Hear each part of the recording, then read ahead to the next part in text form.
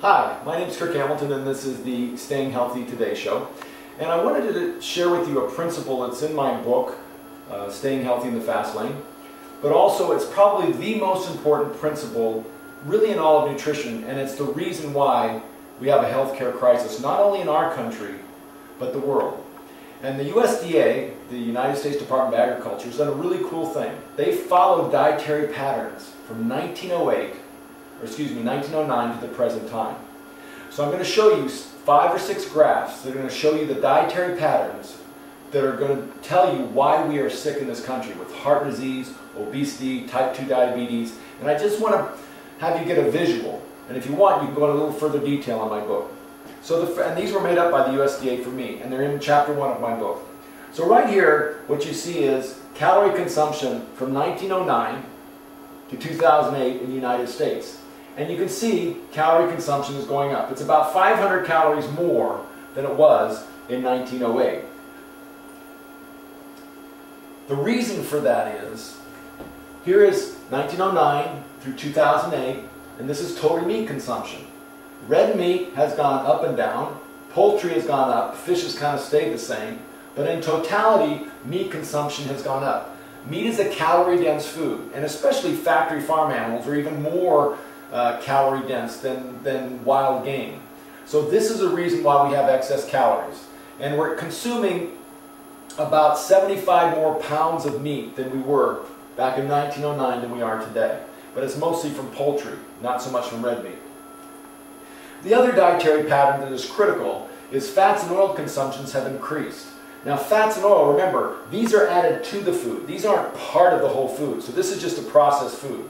And fats and oils are 9 calories per gram. They're 2.5 times the calories as a carbohydrate or a protein. So these are just thrown into our foods. So as you can see, the graph goes up. This is another reason why we have excess calories and an obesity issue.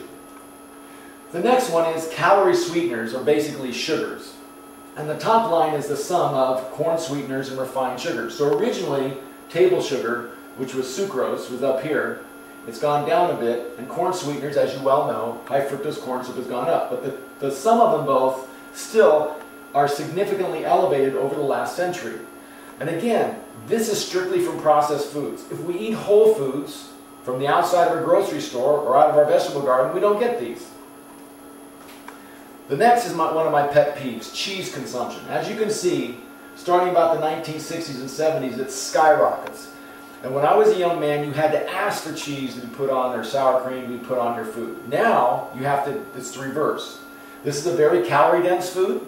It also causes a lot of food intolerance. So this is another thing that you can eliminate to reduce your excess calories. Now, many people are carb-phobic. They think that we eat too much grain.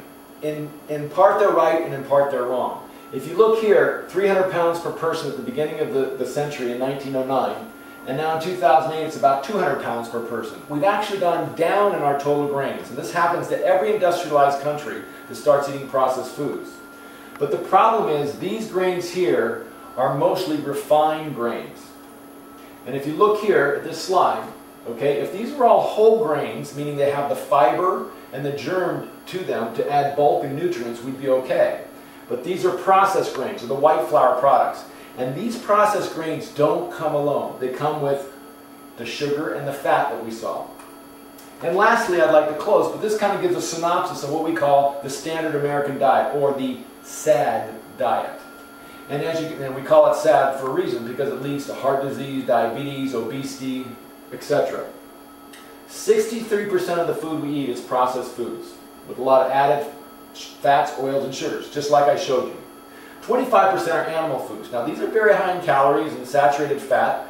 Now I happen to be a vegan, I don't eat animal foods, but if you're going to eat animal foods, you want to eat lean animal foods in small amounts. Free-range animals would be much better because their fat profile is related to the grass and the good type of greens that they eat. But we want to cut down or eliminate animal foods. Over here is plant food. Now plant food should be about 85% of the total intake or more. The problem is even half of the plant food is processed. Okay, a potato, a French fry, that gets thrown in the plant food. So what we want to do is at least make this all plant food and cut down on this. And that, my friends, is really the problem with the Western diet. And these same dietary habits are happening in China, India, and they're increasing their risk and increasing their incidence of obesity, type 2 diabetes, heart disease, etc. So we reverse these by one rule: eat processed foods and eat a lot more plant food. And until next time, stay and be well. And remember, you can get all this. This is chapter 1 in my book, Staying Healthy in the Fast Lane, at prescription2000.com.